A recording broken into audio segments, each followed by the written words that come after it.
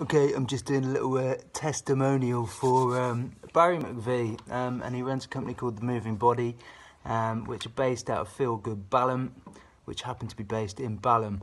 And I was recommended to go and see Barry by Ness Knight, who is a female adventurer. She's the first woman to swim the length of the Thames, and Ness said that Barry, above all normal osteopaths, is amazing. He has that sort of magic touch, and you hear about people like this and you go, why am I not using a therapist who's got the magic touch? So now I do. I've been and seen Barry. How long have I been seeing him? For about 4 months.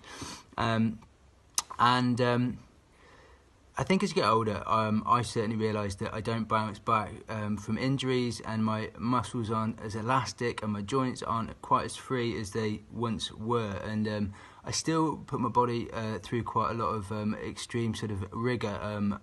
The series that I'm currently doing is very, very physical. It's competitive in its nature and long endurance events.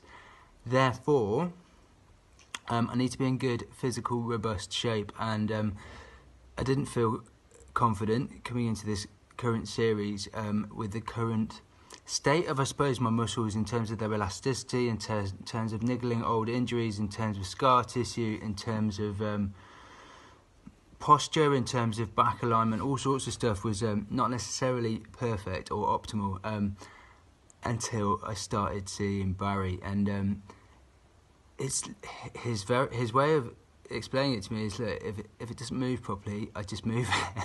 You know, he's not complicated, but he's moving things in the right way. He uses a combination of massage therapy. He is a sports massage therapist that then trained to be an osteopath. He also uses needlework, and he uses a combination of lots of different skills. And I think when people are trained in multiple disciplines in order to sort out a problem, they end up attacking it from slightly different angles, and therefore, it's this most amazing package that just fixes broke people, or fixes people who are teetering on the edge of being broken.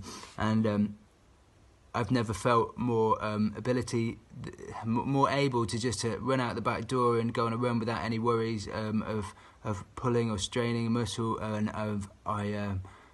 haven't felt this physically robust in terms of approaching any sort of physical exercise for about the last decade, and it's only taken 4 months of seeing Barry about once a week in order to get all of that fixed and in good working condition. Do I recommend Barry McVie as an osteopath? More than anybody else that I've seen so far in my life.